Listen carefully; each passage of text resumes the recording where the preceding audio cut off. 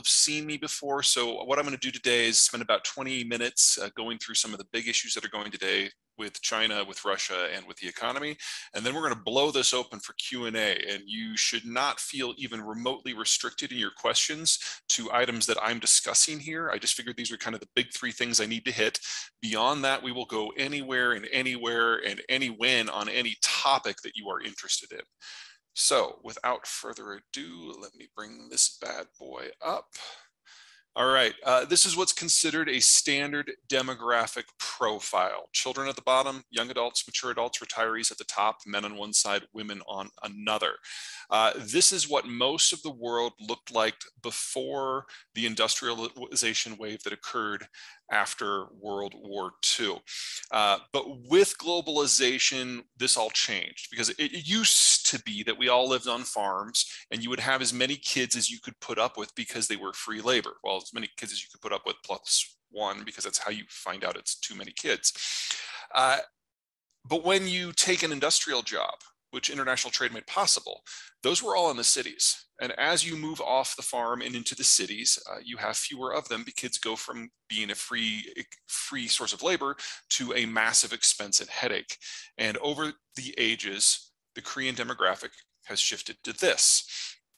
The whole world has gone with the Koreans, starting from different points, going at different paces, but this has changed the economic structure of the world, because when you're a young system like this, it's all about raising kids and buying homes and buying cars and going to college. Young people do all of the spending in a modern economic system. That tends to make it very inflationary. But an older system like this, it's all about the high value added workers who are doing everything they can to save for retirement. They've got decades of work experience. Their incomes are high. Their kids have moved out. So their expenses are low, and they're generating a lot of spare capital for whatever they need to do. What is going on right now is the world is changing from this to whatever is next. This was always the decade when a huge chunk of the world's advanced economies were going to age from this structure like Korea's today into the next structure, which is one where we have more and more retired people, where that bulge that has defined economic existence going back to the 50s moves into a non-economically viable state. So if a young demography is inflation driven and growth driven, and a more mature state like Korea today is investment driven, technology driven, infrastructure driven, then whatever's next can't have consumption or production or capital, because retirees are sitting on their capital in the form of T-bills and cash. They're no longer working, so there's no consumption and there's no production. We all make that shift at different times, but for most of the advanced world, this is the decade it all goes down. Give you an idea of what the neighborhood looks like. Start with the United States. We've got the healthiest demographic structure in the world. That doesn't mean it's perfect. You can see the bulge of the baby boomers in their 60s, so we're going through the same aging process as everyone else, and digesting the boomers is going to be painful. But we also have the millennials down below, who are rounding out the labor force in a way that is allowing us to have a more inflation-driven system as opposed to deflation. You'll also notice that there's that big gap in the roughly 5 to 10-year-olds. That is a mix of two things, or three things. Number one, that's the Gen Xers kids. Small generation generates a small generation. Number two, it's the aftermath of the 2008 financial crisis. When people aren't sure of their prospects, they tend to have fewer kids.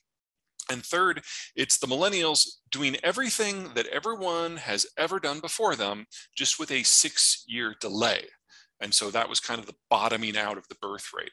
You'll notice it's already coming back, and preliminary data for 2022 and 2023 looks very positive. So we are looking at that base widening out again. But these shifts, these ins and outs of the demographic structures, they're actually going to be the single biggest factor that is shaping the labor force, our capital markets, and our economic structure for the next 50 years. And that shouldn't be a surprise to anyone, because that's how it's been so far. The same holds true in Japan. On the whole, demographics shape destiny. But here it's just that the birth rate has been so low for so long, they're well past the point of any sort of demographic regeneration. About all I can say that's positive for Japan is they've seen this coming and they've done some planning. automation in life, not in manufacturing, in life, is more advanced in Japan than it is in any other places. They have robotic nurses, they've got hospital beds that turn patients. A lot of the stuff that doesn't require a lot of brains, but doesn't necessarily require eyes and hands, has been automated. And that's allowed Japan to age relatively gracefully. In addition, the Japanese, while they can't accept migrants because they have such a firm sense of culture, they have been able to expand spending on things like childcare and healthcare to encourage young families to have more children. It's met with some success. And so Japan, while it is still the oldest demographic structure on Earth today, it's no longer the most rapidly aging. It's still in the top 10, don't get carried away. But Thailand, Korea, China, and Germany and Italy are all aging faster, which brings us to Germany. This was always going to be Germany's last decade as an industrial power. They're aging too fast. They missed the point to turn the demographic ship of state 40 years ago. And they just haven't had much luck with immigration. In the 90s, they were able to bring in roughly 1 million people from the former Yugoslavia. That helped. And then about 10 years ago, they brought in about 1 million people from Syria. The problem with the Syrian refugees, once you move past the cultural disconnect, is that these people were unskilled labor and they were 85% male. They didn't bring their families with them. And so it's a shot in the arm, yes, but it's no assistance for long-term demographic regeneration. There's a hope, perhaps, that they'll be able to pick up about 1 million Ukrainian refugees who are relatively highly skilled. It would be an easier carry to culturally integrate them. But at this point, the demographic decline is so far advanced that by 2030, the Germans will no longer have the workforce that's necessary to do the things that we associate with Germany. And that assumes nothing else goes wrong. Nothing with Euro, nothing with relations with the United States in terms of trade, nothing with the Russians in terms of energy. And all of that is going wrong too. And then finally, we get the People's Republic of China. Now, this is already one of the fastest aging workforces in history ever. It's actually faster than the collapse of the workforces during the Black Death, during the Middle Ages in Europe. We also know that this is not the correct data. Only about 2-3 weeks ago, the Chinese released updated data that has since been incorporated into this graphic, showing that the birth rate has just collapsed. Since 2017, between 2017 and 2021, the birth rate dropped by 40%. And that's before you consider the anecdotals we have out of China of what went down with the COVID crash, suggesting that it's fallen even further. So we're already in a situation where we have roughly half as many children as children 5 and under as we have children aged 10 to 15, which is well past terminal. It was already past terminal, but this is, you're looking at ethnic dissolution here with this sort of trend. And that assumes this data is accurate. The Shanghai Academy of Sciences is publicly trying to stir up discussion about how, because of the one-child policy, people have been over-reporting births and under-reporting different statistics, especially when it comes to labor, in order to make the local provinces look better. And they estimate that the Chinese system actually has 100 million fewer children than the data officially suggests. That probably means that that big gouge in the lower chunk actually plays up higher within the demographic structure, and those yellow bars probably don't exist at all. This is not a country in demographic decay. This is a country in the advanced stages of demographic collapse. And we don't have an economic theory as a species for what might make this work. It's obvious from the data that the Chinese have shared that consumption-led growth will never happen in China again. They actually saw a collapse in things like car sales back before COVID. They've never rebounded. And now, with the piss poor recovery we've seen post-COVID in China, we now know that consumption is not part of the equation. This graphic indicates part of why.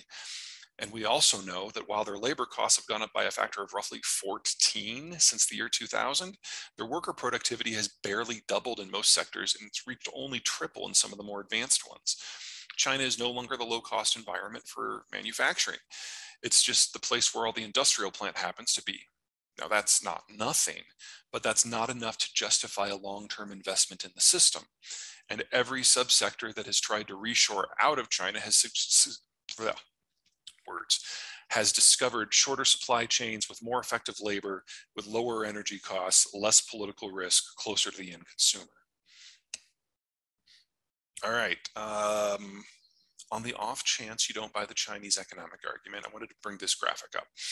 Now, for those of you who have been following me for a while, you know that back in 2014, I predicted that the Ukraine war would happen in 2022.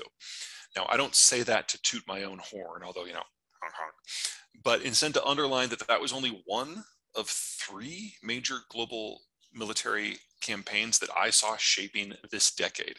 This graphic has the other two. It's an oil flows graphic. So any country that has, I'm sorry, let me back up. The yellow bars are total energy demand within each individual country. The green bars are net oil exports. The red bars are net oil imports. And you'll notice that the green bars and the red bars on the whole are inconveniently far apart. Right now, most tankers going from the Persian Gulf to Northeast Asia follow this purple line that follows the coast. Based on where you start and where you finish, that's 5,000 to 7,000 miles long. In a scenario where things in East Asia get a little punchy, the Americans do a trade embargo, the Chinese go for Taiwan or anything in between. The Chinese have the military capacity with multiple weapon systems to interrupt that purple flow line, which means in the case of war, the purple flow line won't be used. Instead, tankers will use this longer flow line that's deep sea. It's an extra 4,000 miles, but it avoids most of the weapon systems of most of the countries in play. The Chinese only have one weapon system that could reach that. They need satellite eyes on the target in order to hit the targets at that range. And the Chinese have no capacity for space combat, whereas Japan and the United States in particular have excessive abilities. So, in a post-globalized world, you should expect one of two things, or two of two things. Number one, things in the Persian Gulf get a little dicey without the Americans there to hold the Saudis and the Iranians apart. That puts half of all global maritime oil flows in the crosshairs. And then number two, you get a naval war in East Asia for any number of reasons. If oil flows use the green line instead of the purple line, the Chinese are screwed. They can't access that at all.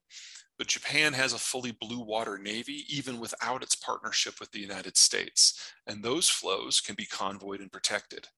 So whether it's because of demographics or political collapse in China or an energy conflict, the Chinese don't have a candle to hold up to this wind. We're going to see the end of the Chinese system within a decade, one way or another. All right, let's talk about the Russians. First, the map on the left, you're looking at the Russian space. The green zone, that's the Russian wheat belt. That's where everybody lives. The blue and the yellow are tundra and taigai for the blue and desert for the yellow, completely economically worthless. The problem the Russians have always had, however, is the beige.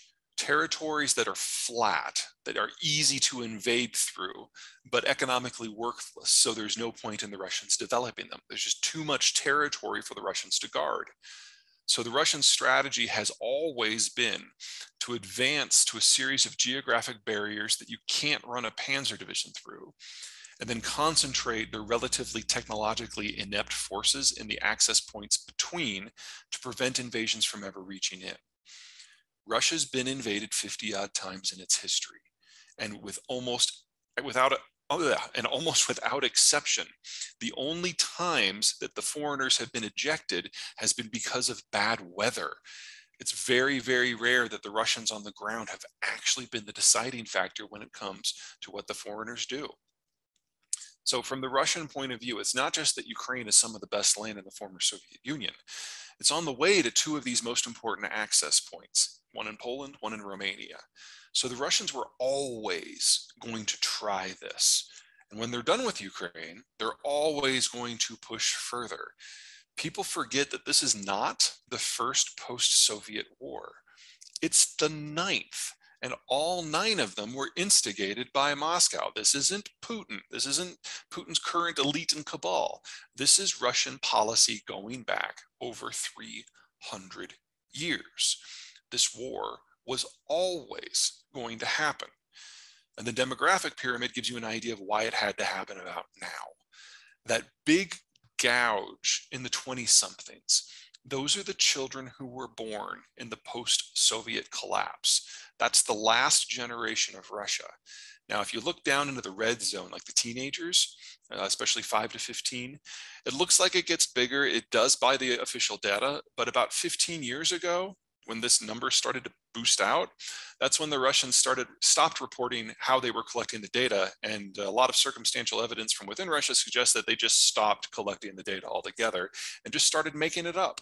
And that made their birth rate look better. Well, you should probably consider that big gouge in the 20s to be not just the last accurate data, but that probably drops straight down, meaning that roughly a third of the children in Russia just don't exist. So this is the last generation that the Russians have to even attempt to solve their territorial issues with military means. And so they are. All right, let's talk about where we are in the conflict right now. On the left, you have a population density map. On the right, you've got a transport map, mostly road, the dotted lines are rail. The areas that matter are actually not in Ukraine. This empty zone is the Artsakhan Desert. It's about the size of Utah. Nobody lives there. There's no infrastructure there. Here's the problem the Russians have. This arc is populated Russia, and it allows access not just to eastern Ukraine, but all the way down into the northern Caucasus, which is a territory that is most assuredly not populated in a majority sense by Russians. This is the land of the Dagestanis, the Chechens, the Agayevs, and so on. You'll notice that for the most part, the infrastructure follows the population patterns as you'd expect. So Russian control of the northern Caucasus is predicated on the concept of Russian control of eastern Ukraine. There's only one transport route of size that is an exception to that. It's the blue M4 line that is highlighted on the infrastructure map. Now, the most important places in the war are these 2 population centers. In the north, that's Belgorod. That's the city that served as the logistical and support hub for Russian activities in northern Ukraine, including the siege of Kiev and Kharkiv. And in the south, you have the city of Rostov-on-Don, which is not only a massive transit point for energy and agricultural shipments out of Russia, it's the only logistical and support hub for the entirety of Russian operations in the Donbass and especially the Crimea. If you remember the Kerch Strait Bridge, everything that goes over the bridge comes from Rostov. And then, of course, everything with the Donbass fighting as well. The problem the Russians have is if they lose control of Rostov, this war is over because they can't get forces into Ukraine. But if they lose control of Rostov-on-Don, they also lose control of the northern Caucasus. So a couple things to keep in mind here.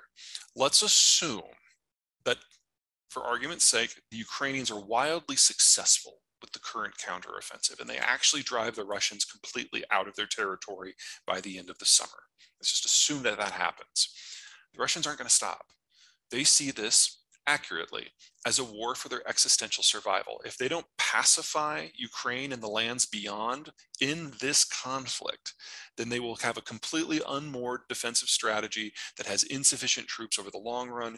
And while I don't think the Germans are going to march into Russia anytime soon, this is the last chance the Russians have to get a more defensible perimeter. They will push until they can't, which means Ukraine, one way or another, has to end up in Rostov. They have to break up that logistical capacity so that the Russians cannot even try. And if they do that, Russia starts to dissolve because it loses control of not just its Ukrainian frontier, but its Caucasian one as well. So this last weekend when we had the Wagner coup, which we can talk about that as much as you guys want to, Wagner made its temporary headquarters the logistical hub of Rostov-on-Don. And for several days, all logistical and ammo support and fuel shipments to the entirety of the Russian front stopped. And the Ukrainians are taking advantage of that interruption right now. Oh yeah, ethnic map. Red is Russian, hashed red is Ukrainian, and you can see very clearly that it's a complete mess down in the Caucasus. If the Russians lose the ability to project military power to the Caucasus, they will lose control of it. At a minimum, we will have a third Chechen war, and that will be the beginning of the end of the Russian system. All right, one final general monologue here. Let's talk about what's going on with the economy and tech and banking and with the Fed. Okay, the whole idea of the tech sector is you're imagining things that don't yet exist. And to do that, you need two things. Number one, you need a not so small army of wired together 20 and 30 somethings who are young, intelligent, creative, skilled, and collaborative to imagine the future, to develop the prototype, to figure out how to operationalize it, and then to go into mass manufacturing, to design that system. None of those steps generate any income. So the second thing you need is a near bottomless supply of very, very cheap capital. We're no longer in that environment anymore. The oldest the oldest millennials turned 44 this year. There will never be any fresh millennials in their early 20s again. We have passed the peak of what they can contribute to this sector. And capital costs have already gone up by a factor of 5 in the United States. They probably have a ways to go. More on that in a minute. But we're never going back to the capital and labor environment that we've enjoyed these last 15 years. So tech was always going to take a bit of a breather. There's also the question of whether or not we can carry anything forward. For products that have not been operationalized yet, we now have a capital and labor shortage. We're going to have to focus on a few very specific things that have already been brought to that level of operationalization. Now, it's possible that artificial intelligence is one of those things. The release of ChatGPT last fall is a really promising sign that that has already made it over the hurdle. But just the software, that's not enough. ChatGPT, AI in general, requires massive volumes of computing power. And we're probably not going to have the amount of chips that we need to build the server farms that we need to do this at scale. Now, there's 3 types of chips in the world. At the low end, you've got the ones that come out of China that are 90 nanometer and bigger. These chips are near analog. They can only do 1 or 2 things. This is what's in your smart light bulb. This is what's in the Internet of Things. There's about $1,000 of these low-end chips in a Tesla just to handle the basic left-right stuff. We're probably going to lose all of that. Now, we can rebuild that capacity elsewhere, but the Chinese are 80% of global supply. The other 20% comes out of Japan and the United States, and we don't have to reinvent anything here. We just have to build the fab facilities, but just means a minimum of 2 years. 4 is probably more realistic. So that low-end stuff, that's going to take a big breather. Then you've got your high-end stuff, 10 nanometers and smaller. This is gaming consoles. This is iPhones specifically. This is a lot of high-end servers. And above all else, it's AI. AI chips are the most advanced ones we make. They're 4 nanometer and smaller. And 90% of those come out of Taiwan. Now, a lot of folks suggest that this is a reason why the Chinese would invade Taiwan. I don't see it that way. A couple things to remember about the Chinese. Anything below 10 or above 10 nanometer, they have no chance of. In fact, you really have to go down to about 40 nanometers before they can play at all. But 40 to 90 nanometers, kind of the mid-range dumb chips, they do produce at scale, but they do so with imported equipment, imported software, and imported labor. Now, I'm sure there is a diversity of opinions on this call about Joe Biden. I know I have at best mixed feelings myself, but one of the things the Biden administration did last last fall, is he told all Americans who were working in the Chinese chip sector, and most of the foreigners are Americans, that they now had to choose between their citizenship and their job. And within 24 hours, every American employed in the sector was either transferred abroad or quit. The Chinese tech rise is already over. They can't make the hardware that they need on the mid-level to do anything that they need, much less the high level. So if the Chinese were to conquer Taiwan tomorrow without firing a shot, it wouldn't matter at all because they wouldn't know how to operate the facilities. In fact, most of the designs come from the United States or Japan. So, those won't flow anyway. But even if they did, the Chinese wouldn't know how to operate these things because they can't operate most of their own without foreign help. Now, there's also an issue about what happens to the chip environment anyway. The 10 nanometer and smaller chips are made in Taiwan, yes, but they're not designed there, and the equipment doesn't come from there. There's a constellation of 9,000 companies around the world that allow us to make those high-end chips. Very few of them are in East Asia at all. But if anything happens to globalization, we lose part of that constellation. And of those 9,000 companies, roughly half of them only produce one product for one customer, and there is no global equivalent to the product that they make. If we lose them, we lose the capacity to make that piece of the puzzle. I'm not so much worried about Taiwan. I'm worried about places like Germany, which is where all the lenses for the lithography come from. You can even imagine a scenario where California gets a little wonko with its policies and we lose the ability to make the lasers that make the lithography possible. It doesn't take a lot of countries falling out of that coalition for the entire thing to break down. In fact, one or two would be plenty. And rebuilding that would be difficult because that constellation, that hyper specialization at every point of the process has literally required decades of global peace, cheap capital, and ample labor on a global scale. That's not our environment anymore. We can do it. We can do it in less than 10 years. So we're going to lose the low-end chips because China's going away. And we're going to lose the high-end chips because we're losing globalization. Now, it's not all bad news. Those low end, that high end, that is only 20% of all chips by value. The middle 80%, everything from automotive to aerospace to most people's phones to power management, things at utilities, all of that stuff, that's in the middle. And there's more than one player. In addition to the Chinese, you've got the Americans, the Italians, the Germans, the Koreans, Taiwan again, and Japan. There's a redundant system for building this. There is no single point of failure. So if China falls off the map and globalization breaks, we will still have most of the chips that we need. What we will lose is the ability to digitize the low end. And what we will lose is the ability to push the frontier at a rapid pace. All things considered, with everything else going on in the world, that's a scenario I'm actually pretty positive on because it means we don't lose anything we have. The digitization we've done the last 15 years, most of that holds. There are exceptions, of course. I'd hate to be Tim Cook right now because he's going to lose his entire chip system. Okay, in this environment, globalization breaking down, demographic aging, changing the market rules, I am thrilled that we've only lost 4 banks. Moreover, the 4 banks that we've lost were non-standard. All of them were tech banks, and tech banks work differently. Throughout the rest of the system, people raise capital either by taking out loans or issuing stock. That's not how it works in Silicon Valley.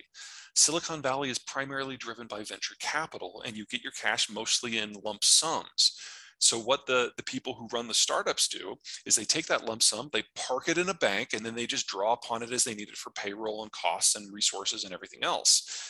What happened with the 4 banks that went under is the depositors got spooked and they yanked their capital. Well, the banks had just basically put all of that capital into things like government debt, and they couldn't liquidate fast enough. And then when they did liquidate, they had no assets. So it was a very, very non-standard bank run. Normally what happens is you get loans that go bad for a bank, and then the bank runs out of operating capital and people pull their money out and you get a collapse. That hasn't happened anywhere. So to quintuple the cost of capital in the United States in under a year, the fastest increase in capital costs in American history, and only have 4 banks using a non-standard metric and business model, only have 4 go down, I feel pretty good about this. And I think the Fed does too. Now, when the Fed looks has done in order to rein in inflation, I think they're pretty pleased with themselves. We only really have 2 sectors in a lot of pressure. Housing, because it's driven by interest rates and mortgage rates, and tech, because it's risen by capital. But Tech was already on its way down because of the labor situation. And housing is an unfortunate side effect of what's going on, because we really do need several million more housing units. But ultimately, the Fed is not overly concerned about what it sees. I phrased that wrong. The Fed is very concerned about tech. They're even more concerned about housing, but they don't consider that the real problem. The real problem is demographics, because while the United States still has a positive demographic profile, most of the advanced world doesn't. And what is monetary policy? What are interest rates? Except a series of tools that are designed to regulate consumption. You want more consumption in order to get inflation up, you lower capital costs by lowering interest rates. You're concerned that inflation is running too fast, you raise interest rates to tamp down demand and get inflation under control. That's how it works. That's how it's always worked. Well, with Germany and Italy and China and Japan and Korea and the rest aging out, they will never have consumption-driven economic growth again. And so the Fed isn't so much worried about this economic cycle. The Fed is worried about the next one. When the United States, and to a lesser degree Mexico and Canada, are the only economies in the world that are capable of responding to monetary policy. The Fed isn't worried about this cycle, it's worried about the next one. Because if it knows that if it does not have enough dry powder to stimulate demand at the next time around, then that's it. The rest of the world will never recover, and the United States will at best fall into a Japanese-style malaise where economic growth is zero in a good year. So the Fed needs as much dry powder as it can possibly get. They're not going to stop before 6%. They would really like to reach 9, because they're worried about the monster that's chewing on the horizon. If they get this wrong, if they don't have enough tools, we will not see economic growth for at least a generation. And that is something that is a far worse situation than the inflation environment that we're seeing right now. Okay. Let's see, the QR code on the left that goes to the newsletter and video log, it is free. It will always be free, and I will never share your data with anyone. Now, if you happen to read or view something like, yeah, I would have paid for that, I suggest you kick a donation to the link on the right. MedShare is a charity that I am sponsoring right now. They provide medical assistance to communities who have lost the ability to look after themselves for reasons that are beyond their own control. So, for example, if the Russians are bombing your power grid, MedShare will step in to help hospitals with diesel generators. This link goes specifically to their Ukraine page.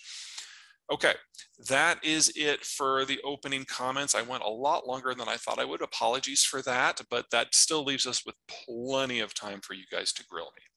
So Vic, take it away. Great, thank you, Peter. Appreciate that overview, and we have already started getting people typing questions in. I'm going to get to those, but with respect to some of the topics you just covered, Peter, particularly with respect to Ukraine, it's been dragging on over a year now. I think everybody thought that Russia would run right over Ukraine. It hasn't happened. And then the recent events in the Wagner Group this past weekend, and then this morning, 2 generals missing. One of them who has the nuclear suitcase and hasn't been seen now for a while. Both he and is it Sergei Sorokin. What is this telling us about what's going on with respect to Putin's control, and how is that going to impact the short-term and the long-term Ukrainian issues? All right, so the key thing to remember about Russia, it's not a normal nation state, it's a multi-ethnic empire. And the political system that evolves from that is nothing like what we're familiar with here in the United States when it comes to elections or accountability. I mean, our system is not perfect by any stretch of the imagination, but Russia really only has 2 options for ruling its territory. One is strict military dictatorship, like we saw under the Soviet Union. And the other one is the more czarist issue or style of balancing various forces. So for that to work, the czarist strategy, it is very dependent upon the personality and the mediation skills of the leader himself. Now, in the case of Putin, Putin comes from St. Petersburg, and the people who are ruling the country right now are his cadre back from when he was vice mayor in Petersburg back in the 90s. And in that era, what Putin discovered personally is that the most reliable tools in order to force the population to do what you want were organized crime, because you could call upon them to assassinate people who were problematic, to extort folks, to keep problems in line, to keep the foreigners at arm's length, all that good stuff. And so that entire constellation of people that he used in Petersburg are now the folks that are running Moscow. Now, there are other political and economic factions throughout the Russian Federation, a lot of them headquartered in Moscow, and they don't really overly care for this setup. And that has made it difficult for Putin to exercise control over the military in the same way that, say, the Soviet Union would did. So what he did is the logical thing. He took one of his people from St. Petersburg, a guy by the name of Shoigu, and put it in charge of the overall national military. Shoigu is great at manipulating organized crime, and he's probably the most corrupt person alive on the planet right now. In fact, best guess is that 1/3 of the defense budget for procurement for weapons and modernization, he skimmed off the top for him personally, and then the people under him took another third for themselves. One of the reasons why Russian equipment is not doing as well as we would have expected it to do, and one of the reasons why the Indians are in the process of backing out of all of their arms supply contracts, because they realize that Shoigu just stole all the development money and they're never going to get what they've already paid for. Okay, so you play that forward to today's environment. This is not a government that has a hierarchical system of control throughout all of society. You've got a guy at the top who has established himself as the ultimate arbiter to negotiate among the factions.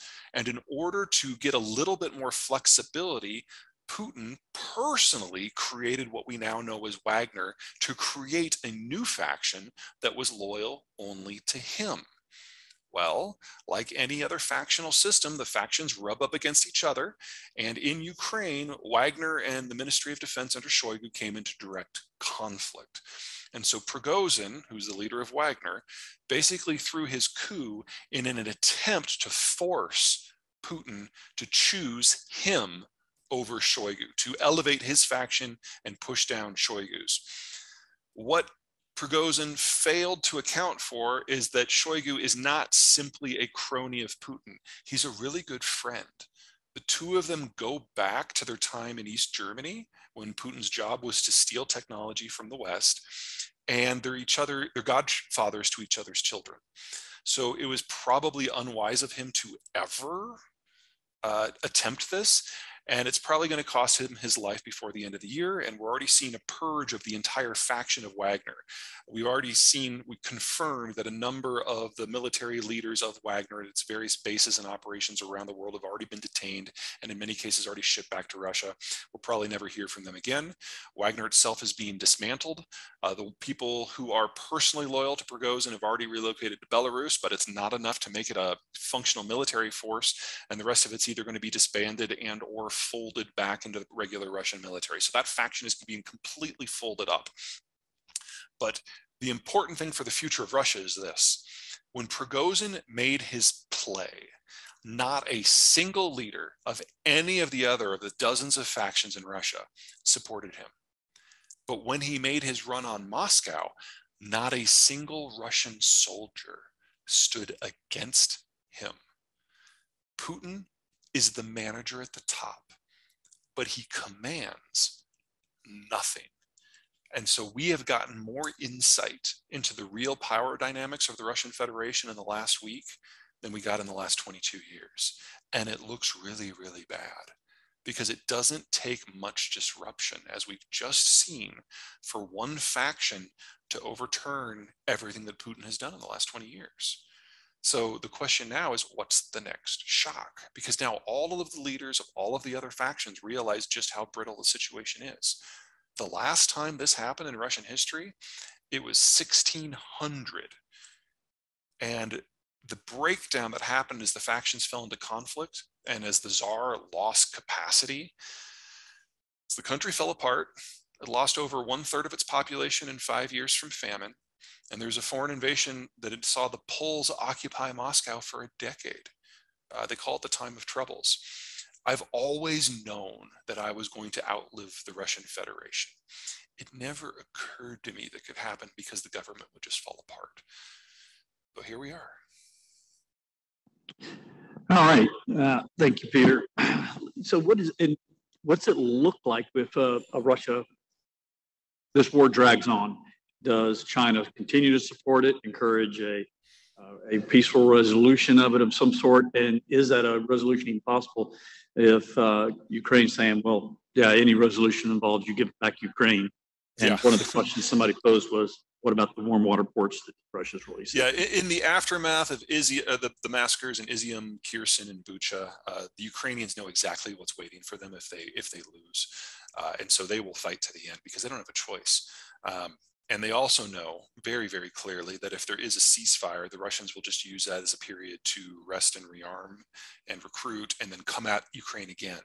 So right now, there's no clear momentum on either side, but it's the best that the Ukrainians can. It's the best bad situation that the Ukrainians can hope for. They know that anything that results in less than the full ejection of Russian forces and the neutralization of Belgorod and Rostov-on-Don is one where they just face another war in a few more months. So the Ukrainians will not accept any sort of peace deal unless it's forced upon them by the countries that are supplying them with weapons. Oh, and a quick word on that. There's a lot of shit going on out there about how we don't know what's happening with the Russian weapons, or I'm sorry, with the Western weapons that are going to Ukraine. Two things. Number one, we know exactly what's happening. Call your congressman because we have full reports of every individual Javelin and Stinger. Video footage is required to give back as part of the accountability processes. So there's really nothing missing here. Hemia, if you're going to rob Western assistance, but you're going to go after the humanitarian aid. We haven't seen that happen at scale anywhere. So don't say you're asking a question. Don't say we don't know. We do know. All the data is there, and every congressperson has access to the full information.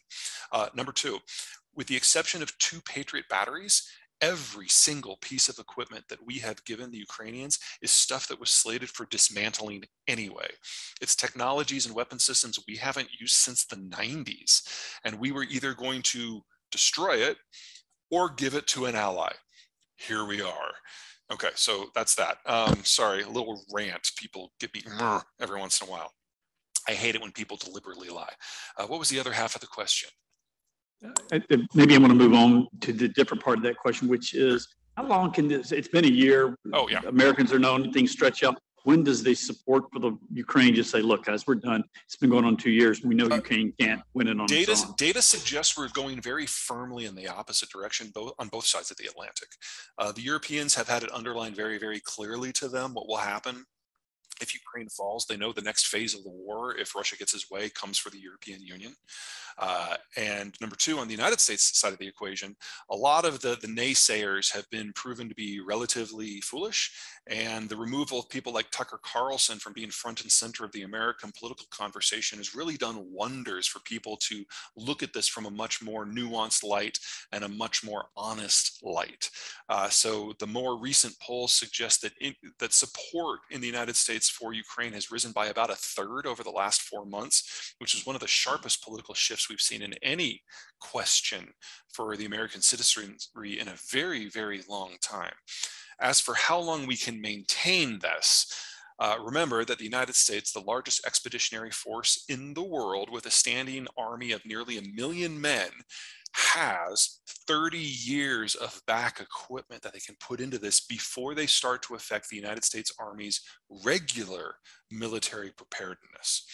The only weakness we have is with artillery shells, which we've used a standardized system for a while. And so we've tripled the output of our factories when it comes to building those munitions over the course of the year so far. We're going to need to triple that again. That is the soft spot in this. But when it comes to the rank and file equipment that you use for the war, Challenger tanks, anti-aircraft, bullets, all of that, we look pretty good on our side of the Atlantic. NATO, not so much. The Germans have already given pretty much everything that they can. And I know that people have given the Germans a lot of crap for not giving a lot, but they are the 3rd largest donator of equipment so far. The big sticking point between the United States and the Germans is that the United States has wanted to give more faster. And the Germans are like, wait a second. It's not enough to train the Ukrainians on how to use our gear. We also have to train them on how to maintain our gear.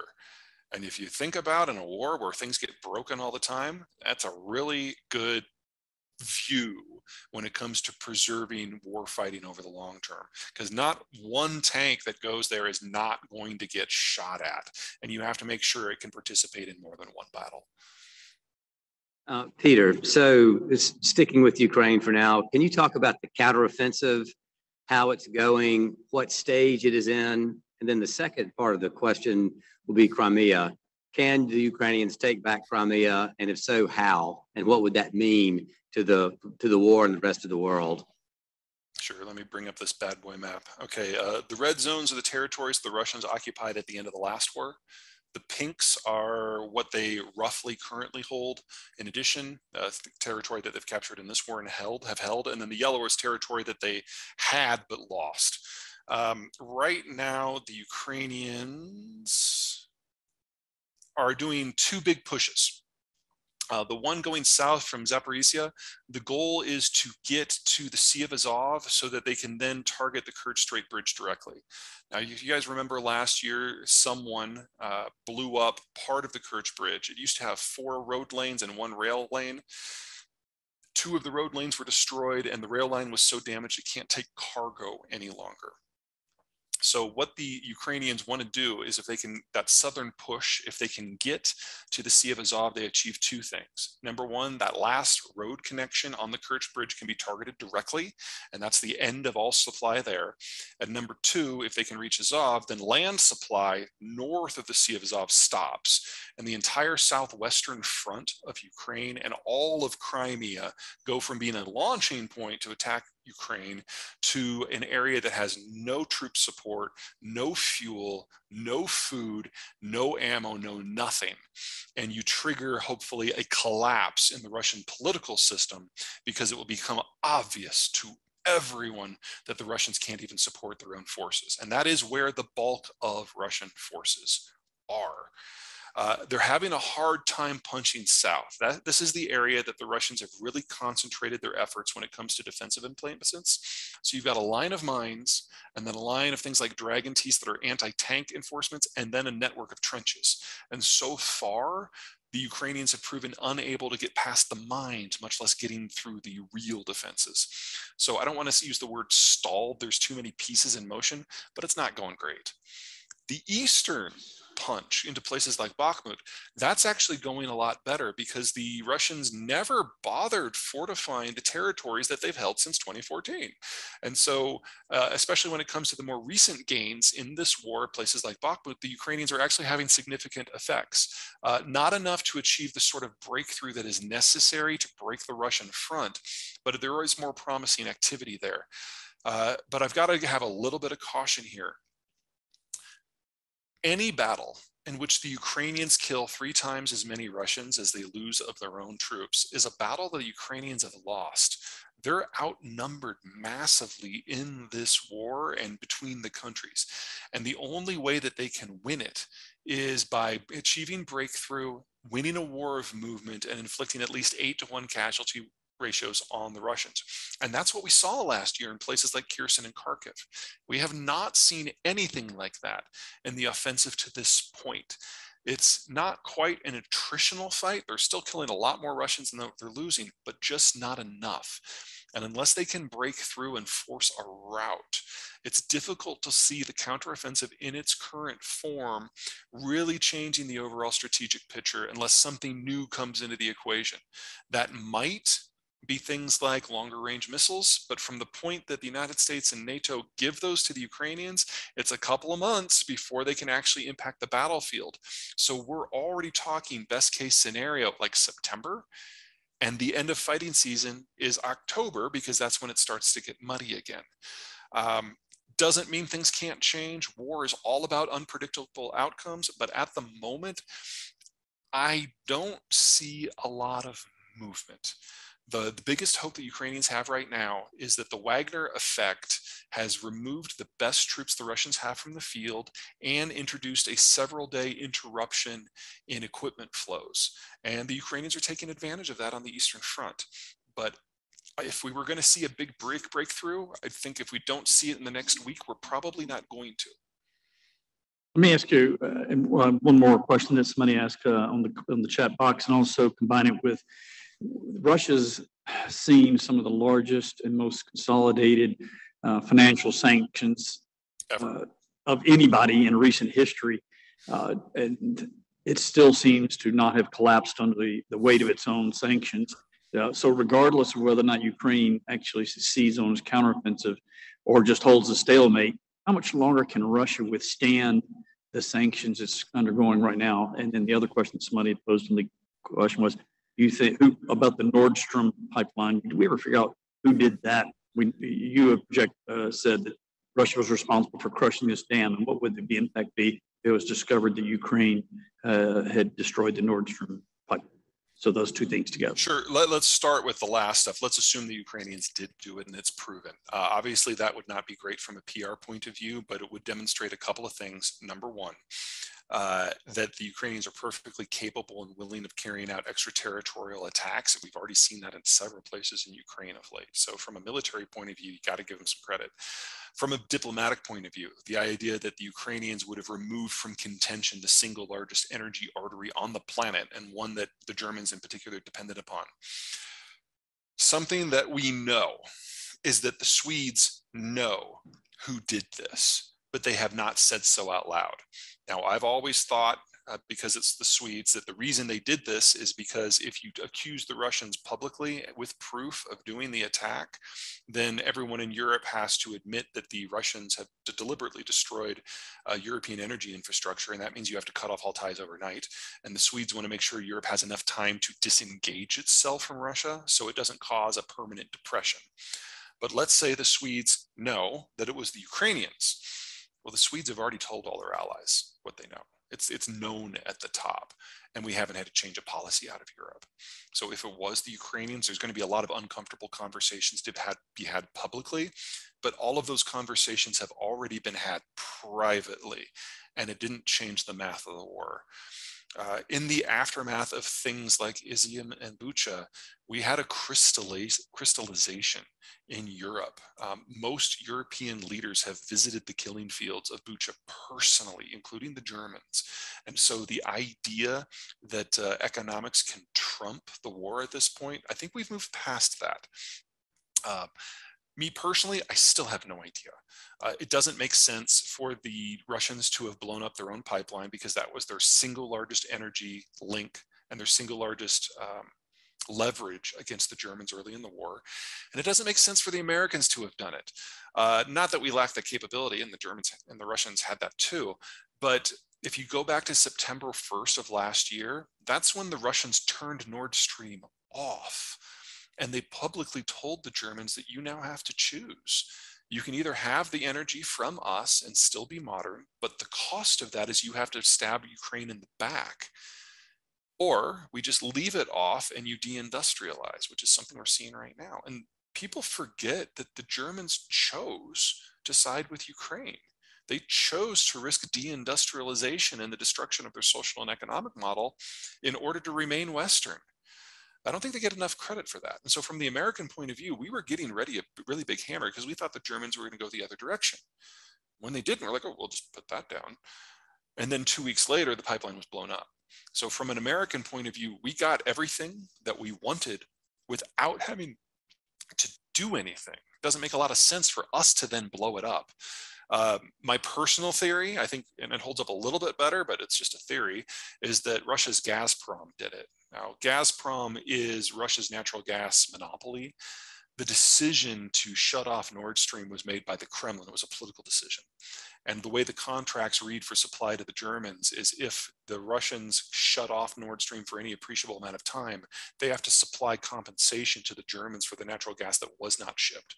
And they have to do it at spot market prices, which in the aftermath of September 1 shutoff were 7 times what they were before. And so Gazprom was looking down the barrel of a 6-week period that would take every single cent of their profits for an entire year. So my guess is they blew up their own pipeline in order to trigger force majeure, but that's just a theory. Okay, that was all the second part of that. What was the first part? How long can the Russians maintain the financial coherence in the light of all the sanctions? Is that what it was? Yes. Okay. Yes. Russia celebrates national privation. So this isn't Argentina. This isn't even Turkey. This is a country that prides itself on its ability to suffer. So you have to do a lot of punishment in Russia before you hit a breaking point. And I don't think we're anywhere close to that right now. Also, I was wrong. We haven't seen disruptions out of the pipeline system so far. No one has blown up deliberately the pipelines that cross Ukraine. Oh, by the way, that's one reason why I don't think it was the Ukrainians that did it, because they have access to oil and natural gas pipelines that cross their country that are still operational that they haven't blown up. And we haven't had a problem with insurance yet. There hasn't been a single attack by any sovereign state on any Russian tanker, even though they're flowing by Ukraine and flowing by all the NATO countries on their way to India and China. And Indian and Chinese insurance has stepped into the gap to ensure coverage for the shipments. We haven't had a single incident where any of that has been called into question yet, which honestly is really, really weird, because we normally have several incidents a year across the world where shipping insurance has to pay out. So all these replacement insurance systems haven't had to yet, which is just really strange. So I stand by the forecast that this stuff is still incredibly fragile, but I'm very surprised and have been wrong that it hasn't happened yet. But let me layer one more concern into that. Russia is still getting income from its energy exports, but you have to think about where the stuff is. This is a picture of central Siberia. It's permafrost. Now, in the south, I realize that this is a completely alien concept, so just bear with me a little bit. Permafrost is in a territory where it's so cold that the subsoil never thaws at all. So you go down somewhere between 5 and 30 feet and you hit a frozen layer, and ice doesn't drain. So in the summer, when things heat up, the top layer melts and you get these horizon spanning bogs. If you want to produce materials in this environment, what you do is you wait for the land to freeze, and then you bring out a large army of dump trucks filled with gravel, sand, and aggregate, and you build berm roads out to a production site, which are those roads that you see going off to the right. You then build a drill pad and drill in the frozen ground through the permafrost down to whatever the deposit is that you're after. This is the highest production cost and the highest maintenance cost for any energy production in the world. It's higher than it is for most deep water. Here's the problem. Permafrost isn't just difficult to develop and maintain. The landscape also shifts. So if you get a break, a fissure where the land can drain in those summer months, you get a slip like this. Or you can get a situation where it drains down instead of laterally and you get a sinkhole. And I put some people up there at the top so you can see the scale. Or you get a situation where you get a hotter melt one year and some of the permafrost actually does melt, not all the way down, but some of it. And in that scenario, you get trapped, rotted swamp vegetation that is very methane rich, and the methane gets released and you get a bubble that disrupts the landscape.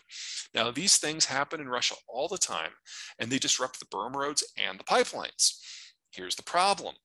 The Russian educational system collapsed back in 1986. So the youngest suite of people who have the full suite of technical skills to do things like pipeline maintenance, they turned 60 this year. Most of the new oil and natural gas that has come out of Russia in the last 15 to 20 years the work hasn't been done by Russians. It's done by Westerners, and they're not doing it anymore.